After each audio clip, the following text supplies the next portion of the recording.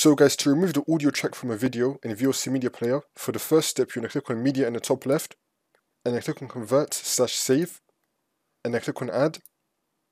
Now you want to add the clip that you want to do it for. You want to look for it. So I'm going to be doing it for this clip right here. And then once you've added it, you want to click on convert/save. And now you want to click on the wrench icon. And now this will come up. And now you want to select audio codec. You want to make sure you have audio unchecked. And now you want to put the profile name. I'm just going to call it no audio. And then click on create. And now you want to click on browse. And now you want to choose where you want to save it to. I'm going to save it to my desktop. And then click on save. And then click on start. It will then begin doing it for you.